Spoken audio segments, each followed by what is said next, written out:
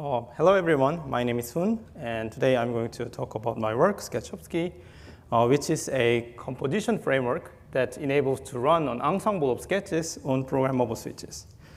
This is joint work with CMU, Boston University, and Microsoft Research. So network measurement plays an essential role for managing network. For example, to better provision network resources efficiently, some measurement data must be provided, such as which top K flows on 5-tuple use the most bandwidth on network links. And other measurement tasks can involve protecting against security threats. To detect SYN flood attack or port scan attack, it is critical to measure the number of unique number of flows on source IP or entropy estimation on destination port. So as you can see, it is critical to run diverse measurement tasks to make right management decisions on the network. So in order to run diverse measurement tasks on the control plane, in the data plane, the traditional state of the art is to run packet sampling such as NetFlow on fixed function network switch. However, it has many limitations. It suffers from low accuracy, high resource overhead, and with the fixed functionality of traditional network switch, it cannot handle the changing needs of running different measurement tasks. So to overcome those limitations, we envision to run sketching algorithms or sketches on programmable switch. So it has many benefits. Sketching algorithms are known for high accuracy guarantees with resource efficiency, and together with programmable switch, now network operators can choose any sketching algorithm they want to run for different measurement tasks, and they can deploy them at any time they want. So let's take a look at the practical scenario, how they can deploy sketches on programmable switch. So they need to create an instance, sketch instance, to support one measurement task on the control plane. So for this example, sketch instance 1 can be configured with a sketching algorithm for top K flows and configured with the flow key definition of 5-tuple. So as you can see, in order to run multiple measurement tasks on the control plane, multiple sketch instances must be running on the programmable switch. And we call this set of sketch instances as an ensemble of sketch instances, or simply we call it sketch ensemble. So our goal now is to run this sketch ensemble on the programmable switch. However, prior work cannot handle the sketch ensemble successfully. So we consider 3 requirements here. The generality means any combination of measurement tasks on the control plane must be supported with low resource footprint on the switch and with high accuracy for measurement tasks. And as you can see, none of prior work can satisfy all 3 requirements. And we'll specifically look into one prior work. So last year here at NSDI, I presented this work, Sketchlib, and this is the closest related work to achieve this goal because it proposes optimizations for sketch implementation on programmable switch. However, it has fundamental limitation for dealing with sketch ensemble because it only targets to optimize single sketch instance. But now input is different. We want to run multiple sketch instances. And as you can see, the limitation here is that if you want to run more sketch instances, you need hardware resources that is increasing linearly. So this is not sustainable and scalable way. And the question here is that can we run the sketch ensemble with sublinear resources while preserving the high accuracy? And the answer is yes. And to achieve this goal, we design and implement Sketchovsky. So the key insight behind Sketchovsky is the notion of cross-sketch optimization. So previously, per-sketch optimization only targets to optimize single sketch instance, but now we have the ensemble of sketch instances. So it is natural to think about the optimization that can be applied to a set of sketch instances or across sketch instances. So to this end, we propose 5 cross-sketch optimizations as optimization building blocks. But we didn't stop here because now we realized that, we have multiple optimizations and multiple set of sketch instances as the input of sketch ensemble, then there will be many possible ways to use and combine this optimization to the input of sketch ensemble. So among all valid strategy, we want to find the best strategy quickly on how to apply those building blocks to the input of sketch ensemble. And finally, we found out that it is challenging and demanding task for network operators to manually translate those strategy into a working code. So to help them, we build this AutoCode composition module that automatically outputs an optimized sketch code. So to this end, our Sketchovsky enables running up to 18 sketch instances concurrently in one ensemble by reducing up to 45% of hardware resources.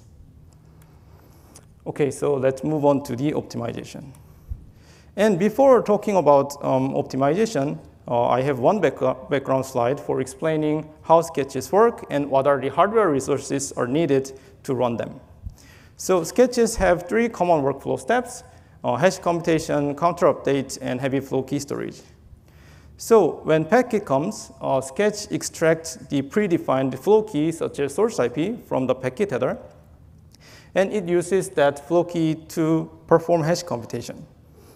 And then used this hashed value, it updates to the counter arrays. And finally, if the flow key is identified as heavy flow, then it will be stored in the SRAM storage. On the other hand, at the programmable switch side, there are 3 key hardware resources to support this sketching algorithm.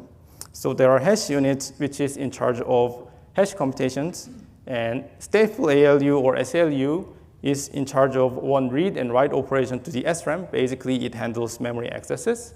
And there is SRAM for memory space. So if we map this, hash computation step needs multiple allocations of hash units, and both counter update step and heavy flow key step requires the allocation of SLU and SRAM. Okay, so now we move on to the optimization part. So we have this input of sketch ensemble with multiple sketch instances. And the key insight of this cross-sketch optimization is that we can actually reuse hardware resources across sketch instances. So for example, for the hash computation step, actually we found out that we can reuse hash results either as is or with slight modification using XOR operation. And for the counter update step, we can reuse counter arrays, or we can reuse an SLU to update 2 counter arrays simultaneously. And also we can reuse heavy flow key storage as well. So for this talk, we will go over 3 optimizations. So first optimization is about reusing hash results to reduce hash units. So in this example, we have 3 sketch instances with the same flow key definition of source IP. And originally, we needed 6 allocation of hash units. However, what we can do here is that we can reuse hash results across sketch instances so that we can reduce the number of hash unit allocations from 6 to 3. And this is possible because sketching algorithms are required for a single sketch instance that must have the hash independency. However, hash independency is not required across sketch instances, so this optimization will not compromise any accuracy. And there is a notion of applicable condition. So the optimization cannot be applied to any arbitrary set of sketch instances. Instead, it can apply to a set of sketch instances only if the applicable condition is met. And for this optimization, the applicable condition is that flow key definition for all sketch instances must be the same. Then what if the flow key definitions are different? We have optimization for that case as well. So in this case, we have 3 sketch instances with different definition of flow key, and it has originally 3 hash unit allocation. And what we can do here is that we can leverage the XOR operation to generate the hash result for the sketch tree. So using this technique and optimization, we can reduce the hash unit from 3 to 2. And this XOR-based hash generation is widely used in many fields, and it is proven that the accuracy will not be compromised as well. And also there is a notion of applicable condition for this optimization as well. The union of flow key 1 and flow key 2 should be flow key 3. So let's take a look at another optimization to deal with counter update step. So in this example, we have 3 sketch instances, and each of them are in charge of different measurement tasks on the control plane. And what we notice here is that instead of maintaining 3 different sets of counter arrays, we can maintain one set of counter arrays, and that counter array can support 3 different measurement tasks simultaneously if some applicable conditions are met. So by doing this optimization, we can reduce both SLU and SRAM. So SLU is summation of Ri, which means that the total number of rows of these counter arrays, and it's reduced from 9 to 4. And also the total SRAM block is reduced from 25 to 13. And also note that accuracy is also improved, because if you take a look at the measurement task 1, originally it used 8 SRAMs, but now it uses 13 SRAM, which is more memory. Then more memory means higher accuracy. So let's move on to the strategy finder. So to motivate why we need strategy finder module, let's take a look at this table.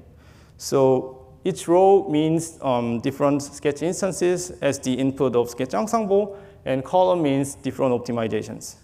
So each optimization can be applied to disjoint set of sketch instances, and gray boxes visually show this. And now you can see that there are many possible combinations of this mapping. So essentially, we call this one mapping as strategy, and we define this as random variable x. And what we essentially want to do is solving this optimization problem to find the solution x star, where we want to minimize the objective function of hardware resources given the strategy x or mapping x, such as the validity of the x must be true, meaning that all the gray boxes must satisfy the applicable conditions for that specific optimization. And obviously, the challenge here is that it has very, very large search space. It takes days or more to solve this. So we come up with an idea of search space decomposition. So the key insight behind this idea is that we noticed that each optimizations apply to different workflow steps independently. So we decompose the problem space into 3 groups corresponding to the 3 workflow steps, and solve the optimization problem for the smaller space. And we find the optimal solution for the smaller problem, and if we merge and concatenate them, then that will become the global optimal solution. So by using this search space decomposition idea, search space will get a lot smaller, so that we can find the solution a lot significantly faster. Okay, let's move on to the evaluation. So first, I want to talk about the feasibility comparison in terms of sketch ensemble for before and after optimization. So the x-axis here is the number of sketch instances in one ensemble, and per different number of sketch instances, we randomly generated 10 different ensembles. And for the y-axis, it shows that among 10 ensembles, how many of them are actually feasible on the Tofino programmable switch. So higher is better. And if you compare between before and after, you can see that after optimization shows always more feasible ensembles compared to before, which means that our work, Sketchovsky, makes many previously infeasible ensembles become feasible. Then how we can achieve this? Let's zoom in to see like the individual resource reductions. So we fixed the number of sketch instances to 12 for this setup. And this time we generated 3 different ensembles randomly. And y-axis means the resource usage in percentage, which is used resources divided by available resource. And error bar means 10% to 90% percentile. So you can, if you compare before and after, the hash units and SLUs are much reduced, and now it's well under the feasibility line of 100%. And this explains how Sketchovsky makes previously infeasible ensembles become feasible. Finally, let's take a look at accuracy result. So for this evaluation, I used 10 different sketching algorithms, and we created 4 different ensembles based on these 10 sketching algorithms, and we actually run them on the Tofino switch using the Kaida packet trace. So x-axis is the sketch instances configured with different sketching algorithms, and y-axis means the error of the measurement task. And as you can see, Sketchovsky either preserves the accuracy, like the accuracy is similar across all the measurements, and sometimes it even increases the accuracy, which means that error is significantly reduced. So the conclusion here is that running diverse measurement tasks at scale is critical for network management. And while it is promising to run sketch ensemble on programmable switch, none of prior work can handle it well due to the fundamental limitation. So to this end, we propose a composition framework, Sketchovsky, that propose cross-sketch optimizations and strategy finder and autocode composition module. So finally, Sketchovsky makes previously infeasible sketches feasible by reducing up to 45% of hardware resources without any accuracy loss. Thank you so much, and I'm happy to take any questions.